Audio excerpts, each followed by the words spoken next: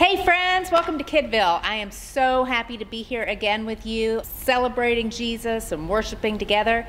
This is going to be a totally interactive, fun worship experience. So we're going to kick this day off with extreme rock, paper, scissors. So everybody on your feet, grab a partner, and let's get started.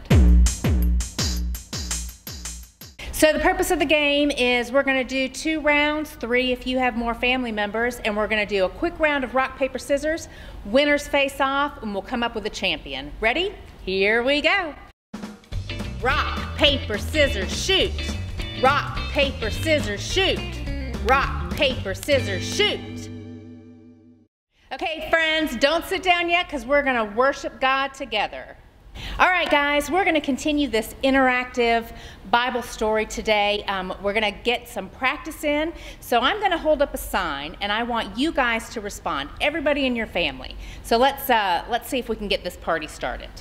So when I hold up a sign, you are going to respond. So everybody in your house should be laughing. Let's try one more just so that we can make sure we've got it. Ready? Gasp. We are picking up our Easter story. Jesus has died, he's been placed in the tomb, and Mary has gone to visit the tomb and she's found that it's empty. She's run back and she's told her friends, Peter and John, what has happened. That very same day, there are 2 men who are traveling on a road to Emmaus. And Emmaus is about 7 miles from Jerusalem. And as they're walking along, they come across a man. But because this is an interactive story, before we get there, let's pretend we're walking. It's about a 7-mile journey, so everybody stand up and start walking in a circle. We're walking, we're walking, we're walking to Jerusalem. We're walking, we're walking, we're walking. Don't stop yet, friends. You've got about 6.5 miles to go. Keep going, keep going. All right, stop. Have a seat. All right, you ready for some more sound effects? As they're traveling along the road, I'm sure that they're passing donkeys. Can I hear some donkeys? There may be some stray dogs. Can I get some stray dogs? And I bet there were even some babies crying. I'm really feeling it. I'm feeling like I'm on that road to Emmaus. And as they're walking along, they're talking about all the things that have happened thus far.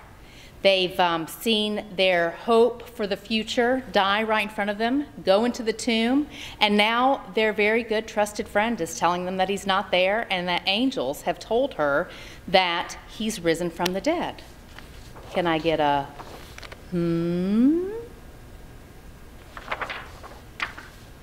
So as they're walking along, a stranger comes up and starts talking to them. What they don't know is that the stranger is actually Jesus.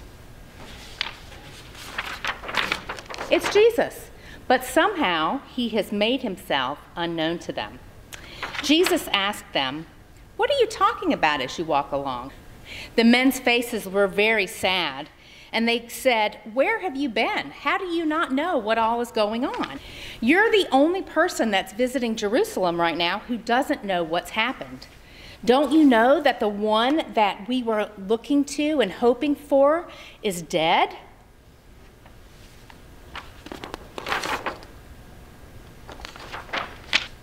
So keep in mind, the 2 men don't know that it's Jesus. And one of them turns to him and says, "Don't you know what's happened? Are you the only person that's visiting Jerusalem who doesn't know about the things that have happened in the past few days?" In other words, he was saying, "Stranger, what's wrong with you? Where have you been? Have you had your head under a rock?" The men went on and they told Jesus all the things that had happened over the past few days, how the religious rulers had tried him and found him guilty, and then they put him to death, and they put him in a tomb, and about the whole story of Jesus, they're telling Jesus about himself. Now, as you can imagine, Jesus isn't taken by surprise by this. He already knows what has happened. He lived it. But remember, they don't know it's him. He said to them, "How foolish can you be? How long it takes you to believe all that the prophet said? Didn't the Messiah have to suffer these things and then receive his glory?" Jesus went on to remind them of all the things that the scriptures had said about how God's big master plan, and that he had this plan from the very beginning. As they neared Emmaus, it was getting late, and the disciples were getting ready to head back to their house. And Jesus was continuing to walk on as if he was going to continue on down the path. But they asked him to come and stay with them and have dinner. And Jesus accepted. But again, remember, they didn't know it was Jesus. So as they got back and they sat down, Jesus took the bread, he broke it, and instantly they recognized him and knew it was Jesus. But then, poof, he was gone. Now, I'm sure it wasn't actually a poof sound, but at the moment, Jesus disappeared. But he had revealed himself to be who he truly was. And just like Mary had said, they knew that Jesus was alive. All month long, we've been talking about love unhinged on Sunday mornings. And I don't know about you, but if I was these guys, my life would feel totally unhinged. Because unhinged actually means to throw everything into disorder. And if you think about where these guys have been, their Messiah has come, he's died, he's been buried, their world has been turned upside down. And I can't wait to hear more from Pastor Aaron about what it looks like to live a life not just unhinged, but love unhinged.